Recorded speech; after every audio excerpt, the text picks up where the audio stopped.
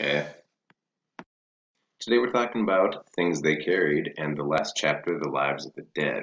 Now, I really like this chapter because it shows that O'Brien has been doing this idea of telling these true war stories and kind of bringing people back by telling stories about them ever since he was a little kid, right? So the kind of way he does things with regarding the Vietnam War, he's been doing since he was a kid.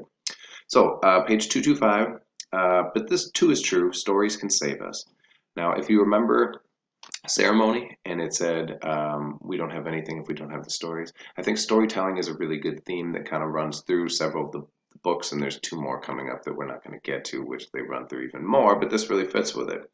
I'm 43 years old now, and a writer now, and even still, right here, I keep dreaming Linda alive, and Lavender, too, and Kiowa, and Kurt Lemon, and the slim young man I killed, and the old man sprawled beside the pig pen, and several others whose bodies I lifted and dumped into a truck. They're all dead, but in a story, which is a kind of dreaming, the dead sometimes smile and sit up and return to the world, right? Now, so it's talking about when he first got to Vietnam, the first beginning of his tour, on page 226, and it said they went into a village, and it was a village that the Americans had already attacked. The place was deserted, no people, no animals. The only confirmed kill was an old man who lay face up near a pig pen in the center of the village. Now, Dave Jensen went over and shook the old man's hand. "How do you do?" he said. One by one, the others did it too. They didn't disturb the body, they just grabbed the old man's hand and offered a few words and moved away. Rat Kiley bent over the corpse. "Give me 5, he said. "Real honor." "Pleased as punch," said Henry Dobbins. "I was brand new to the war. It was my 4th day. I hadn't yet developed a sense of humor yet. Right away, I felt as if I'd swallowed something." Now, the reason they're doing this is to make it seem not quite so bad, right? They're going to do lots of tricks here to try to kind of not necessarily fool their brain into thinking things aren't so bad, but to just use different language to describe what's going on and react to it in a different way to make it not quite so painful, right? If they got emotionally invested in every person that they saw that was killed in this war, their brain would break, right? Or their emotions would break or something to that effect. I don't know exactly, but they're doing things to make it seem not so bad. On 227, it said, "You did a good thing today," Kiowa said. "That shaking hands crap, it isn't decent. The guys will hassle you for a while, especially Jensen. But just keep saying no. Should have done it myself. Takes guts, I know that." "It wasn't guts, I was scared." Kiowa shrugged. "Same difference. Now, if any of you are wanting to write the paper about bravery and cowardice or bravery and shame, that's a real good quote, right? Because we see this idea coming up. We see it up on the Rainy River, we see it in the dentist, and we also see it here. He said he was too scared to do it, right? But in Kiowa's eyes, it looked like it was bravery because he was standing up for doing what was right, right? But he was doing it because he was embarrassed and ashamed, right? And so it's the same idea. Shame and bravery go hand in hand. Going on a little bit, on 228, then he brings up this. So after seeing this soldier, the Vietnamese soldier who was dead, then he brings up a story from when he was a kid. "It sounds funny," I said, "but that poor old man, he reminds me of, there's this girl I used to know. I took her to the movies once, my first date." Kiowa leaned and looked at me for a long time, then he leaned back and smiled. "Man, that's a bad date." Now, I start on 228, we get this long story, right? If he was 9, I've got a son who's 9 right now. He looks really young, right? In 4th grade, and trying to remember, I can remember some things about my 4th grade class. It was Miss Pearson's class, Mrs. Pearson's class. I had glasses. I remember some kind of bits and pieces of it, but that was a long time ago. I'm 42, so I'm almost as old as the writer of this, and that's a long time ago, man, to try to think back and remember the way things were. So this date he went on, we see at the end of the date when he and Linda are on the porch together, the little bits of details that he remembers from it. But this whole thing is made up, right? And because there's no way he could put the details together back from when he was 9. That was 34 years ago for him. Anyway, so they go out on this date, right? And on page 230 it said, and this is what I love, and I hope that you take this from it because I think this is a wonderful sentiment. As I said, it was in ceremony. If you've seen Coco, this is kind of a big point in that, a little bit, more cultural significance in that one. But the thing about a story is that you dream it as you tell it, hoping that others might then dream along with you, and in this way, memory and imagination and language combine to make the spirits in the head. I think that's wonderful, right? Just the act of talking to someone, when you think about it, which seems like such a basic activity, really, you're taking the things that are going on in here, using symbols that we've all agreed on, these little word things, and then putting that picture or that idea in someone else's head, right? Which is a pretty amazing thing when you think about it. And so going on 230, he gives an example of Ted Lavender, right? And Ted Lavender was a guy who took a bunch of painkillers and pills and stuff to stay calm and tranquilizers or whatever. And when he got killed, they start to do this same thing that Tim's going to do with Linda when she passes in a moment. So on 231 it said, for a while nobody said much. Then Mitchell Sanders laughed and looked over at the green plastic poncho. Hey, Lavender, he said, how's the war today? There was a short quiet. Mellow, somebody said. Well, that's good, Sanders murmured. That's real good now. Stay cool now. Hey, no sweat, I'm mellow. Just ease back then. Don't need no pills. We got an incredible chopper on call. This once-in-a-lifetime mind trip. Oh, yeah, mellow. Now, in doing this, on the bottom of 231, that's what a story does. The bodies were animated. You make the dead talk, and sometimes say things like, Roger that, or they say, Timmy, stop crying, which is what Linda said to me after she was dead. So the soldiers are doing this with their fallen friend in the same way that Tim has done it. So basically, this is something that we all do, right? Even though he kind of coined this term about war specifically, we do a lot of things in our day-to-day lives, especially regarding death, that he talks about here.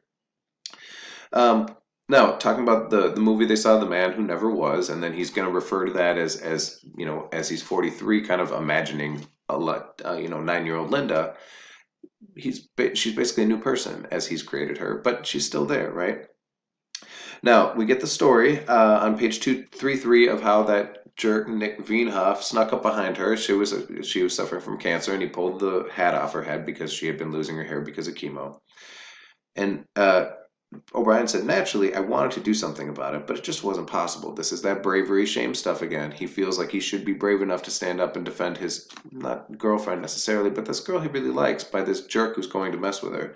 I had my reputation to think about. I had my pride, and there was also the problem of Nick Veenhoff. Going on a little bit, so they pull the cap off and she starts to cry. Go to 236. It's now 1990. I'm 43 years old, which would have seemed impossible to a fourth grader. And yet, when I look at my photographs of myself as I was in 1956, I realize that in the important ways, I haven't changed at all. I was Timmy then, and now I'm Tim, but the essence remains the same. I'm not fooled by the baggy pants or the crew cut or this happy smile. I know my own eyes. And there's no doubt that Timmy smiling at that camera is the Tim I am now. Inside the body or beyond the body, there's something absolute and unchanging. The human life is one thing, like a blade tracing loops on ice. A little kid, a 23-year-old infantry sergeant, a middle-aged writer knowing guilt and sorrow. And my friends, let me tell you this. You're 18 now, and it seems like you've got the whole rest of your life in front of you. I'm just going to say this to you. The next 18 years of your life are going to go by like that. The first 18 years took forever, right? Because that's the only 18 you've been on this earth. The next 18 are going to go really quick, and it won't be too long before you are my age, early 40s. And I know that seems ancient, just like as it does to Timmy in the book. You'll be surprised how unancient that is, right? Because you'll be there soon enough. And then, when you do, when you look back at you as a kid, little Nick, I wasn't called Little Nick back then, but I was littler. I was, 5'8" when I was born. Anyway, don't think about it too hard. Anyway, my mother passed away this year, right? My dad's still around. My brother's still here. But there aren't that many people who remember Kid Nick, right? Unless I tell stories about what I was like when I was a kid. Anyway, going on. On 237, so we get the kids doing the same thing that the soldiers did here. Excuse me. On a September afternoon, during noon recess, Nick Veenhoff came up to me on the school playground. Your girlfriend, he said. She kicked the bucket. At first I didn't understand. She's dead, he said. My mom told me at lunchtime. No lie, she actually kicked the goddamn bucket. Now, kicking the bucket obviously is a euphemism for dying, right? But we, in our lives, use all kinds of euphemisms for death, just like the soldiers in the book do. The soldiers, if they walk across and see, a kid, on here on 238 it said, shaking, in Vietnam we had our ways of making the dead seem not quite so dead. Shaking hands, that was one way. By slighting death by acting, we pretended it was not the terrible thing it was. By our language, which was both hard and wistful, we transformed the bodies into piles of waste. Thus, when somebody got killed, as Kurt Lemon did, his body was not really a body, but one small bit of waste in the midst of a much larger wastage. I learned that words make a difference. It's easier to cope with a kicked bucket than a corpse, just like with Linda.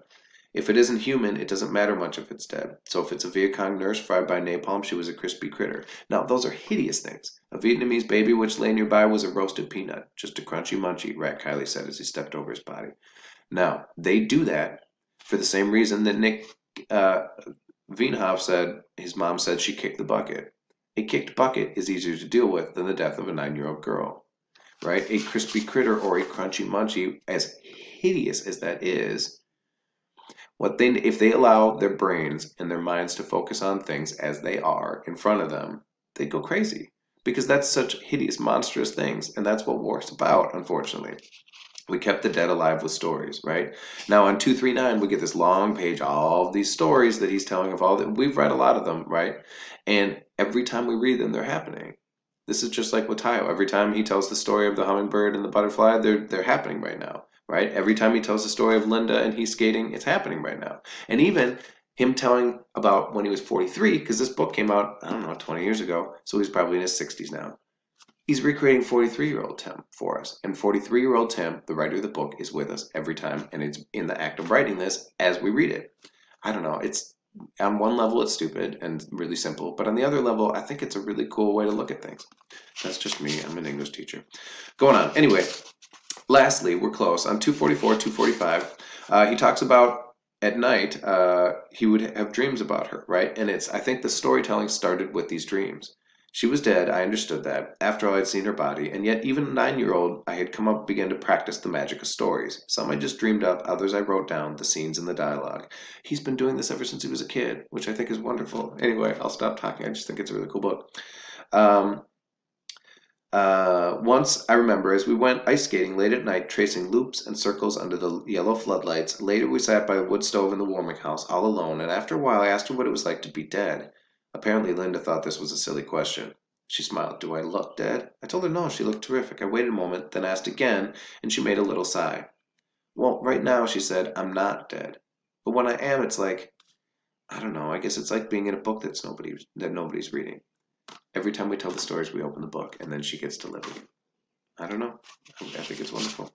Lastly, right at the very end of this, it said, I loved her, and then she died. And yet right here, in the spell of memory and imagination, I can still see her as if through ice, as if gazing into some other world, a place where there are no brain tumors and no funeral homes, where there are no bodies at all. I can see Kiowa too, and Ted Lavender and Kurt Lemon, and sometimes I can even see Timmy skating hands with Linda under the yellow floodlights. I'm young and happy, I'll never die, just as we all felt when we were little. Not all of us, but lots of us. I'm skimming across the surface of my own history, moving fast, riding the melt beneath the blades, doing loops and spins, and then I take a high leap into the dark and come down 30 years later. I realize it is Tim trying to save Timmy's life with his story. In the same way that if I told you stories about 9-year-old Nick, because otherwise no one's going to know 9-year-old Nick. My parents do, right? But one of my parents is not with us anymore. See, even I use that euphemism. Not with us. Passed away. These things, which just make death seem a little bit more palatable. Anyway, that's it for the book. So on Monday or Tuesday, I will have a lecture where I just kind of talk through essay topics for you, and then that'll be about it. Next week will be primarily a work period. So we have a optional discussion tomorrow, and then sometime next week. So thank you.